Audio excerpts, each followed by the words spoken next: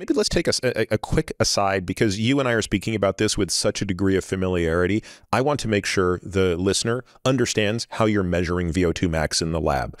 This is a test that I believe every human being, athlete and non-athlete, should have done because everybody needs to know their number and everybody needs to know where they stack up against people their age and their sex. Because again, it is one of the most important, if not the most important, modifiable metric we have to speak to both the length and quality of life. So if I came into your lab tomorrow to have my VO2 max measured, tell me what we would do.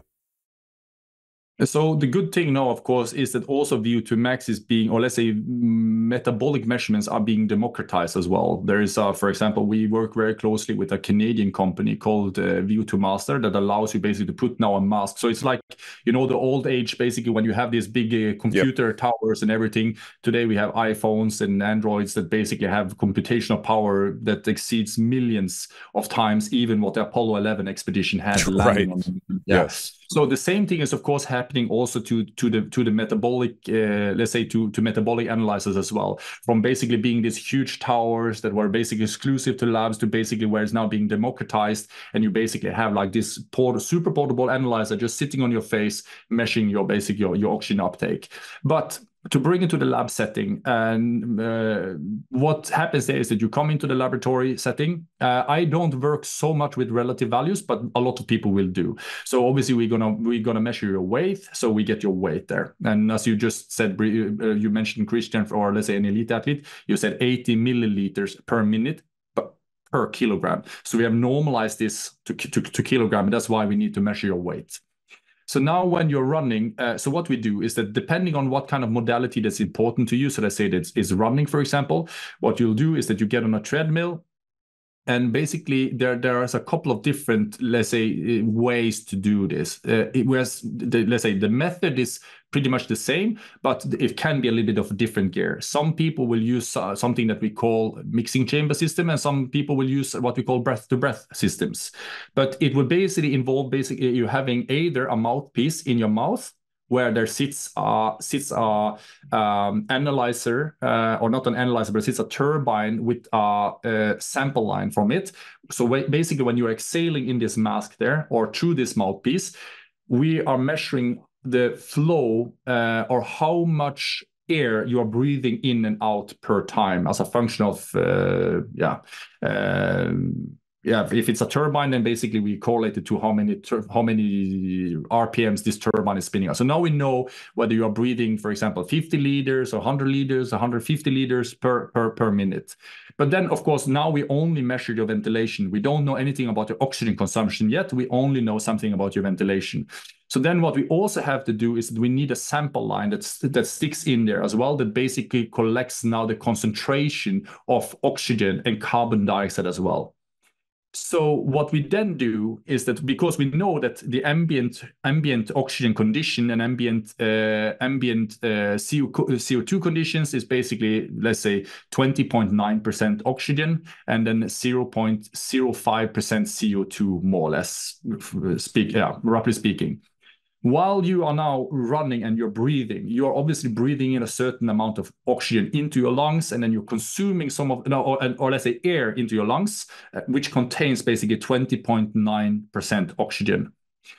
When that comes into your lungs, parts of that oxygen, far from all of it, actually only closer to 25% of that oxygen, you are actually taking up in your lungs, and it's being now transported through your body, and you're exhaling actually 75%, roughly speaking, 75% oxygen, you actually exhale out again now.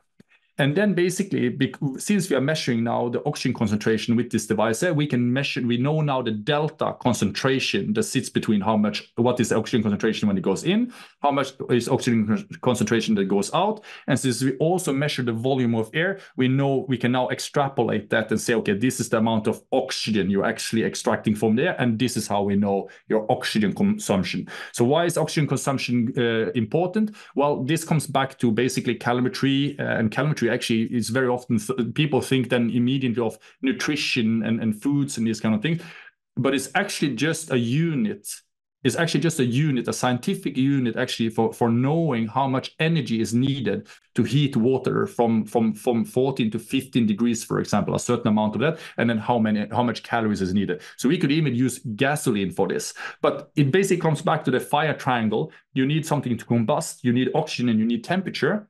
And basically, when you combust, there's a field. Now I'm getting really nerdy here, but there's a field. So there's a field in biochemistry, which is called, or actually not only biochemistry, about chemistry in general, which is called stoichiometry.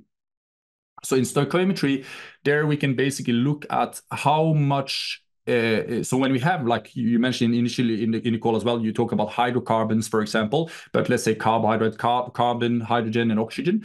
And then we know how many molecules or how many atoms there are of each of these in that molecule there. And then basically, when we want to convert this into ATPs, for example, then we are breaking this down. So for example, if you look at the glycolysis, we are taking, for example, glucose, which is C6H12O6, and we are breaking that down into two pyruvate, or basically C3H5O3, but we got two of them now. But in this process of releasing ATPs there, at the same time, what happens is also we are releasing hydrogen ions, and this is actually when you feel a burning sensation in your muscles. This is not the lactate. It's actually this that you are feeling in your muscles. Lactate is actually a superfuel. If the muscles get access to both lactate and glucose, it will actually use lactate as a preferred source before even glucose. But then basically, because C3H5O3 basically lacks one hydrogen molecule now, as long as you have an excess of this, then basically you're able to bind back that hydrogen molecule in there, and you get C3H6O3, which is lactate molecule. We've got two of them. So you split one glucose molecules effectively now down to two lactate molecules. But then basically when you're looking now at the energy yield here, basically we know that when you convert basically, let's say from glucose to lactate, for example, there is a certain amount of energy or joules that is released in this process. We can even say, okay, let's forget about even ATPs and make it even a little bit simpler here. What is the potential joules that sits in a glucose molecule? And then when we split this glucose molecule, how many joules are we releasing in this process? And basically, because it says C3 or basically C6H12O6, we know there are 6 oxygen molecules there. And now we can actually calculate, or we can know actually from your oxygen consumption, because that's O2 molecules going in, and then there comes out CO2 molecules, or both O2 molecules, but also CO2 molecules. Mm-hmm. But what we can know now is that we can know exactly, because we can use stoichiometry, and we can basically calculate how much joules has been now released in this process. And that ties back to VO2 max. The more oxygen you are capable of turning around per time, the more calories, or let's say the more fats, proteins, carbohydrates you are able to break down and release energy that you can use for forward propulsion in the process. And that's why VO2 measurement is a holy grail metric, because we can always talk about direct calorimetry, but that's so, let's say, call it intrusive into a process, and so little it's practical to do. So indirect calorimetry measured with VO2 max or VO2 and VO2 max is a superior method to understand how much energy are you able to release in this process. And also then, just to come back a little bit to your field as well, medicine. If you have a low VO2 max, it basically means also at the moment you start to have stress in your lives, you have infections in your lives, anything like this, you are utilizing a much higher percentage of that ability because to get healthy as well, you need energy to get healthy as well, to do whatever, transporting blood around in your body or whatever. Right. So basically, an athlete that has a huge VO2 max that becomes sick, there's a fractional change basically, or a relatively small change of their capacity or reserve that is utilized now in this process. So at the moment they release basically their training, or they reduce the training volume, they get a huge excess of energy or ability to recover now.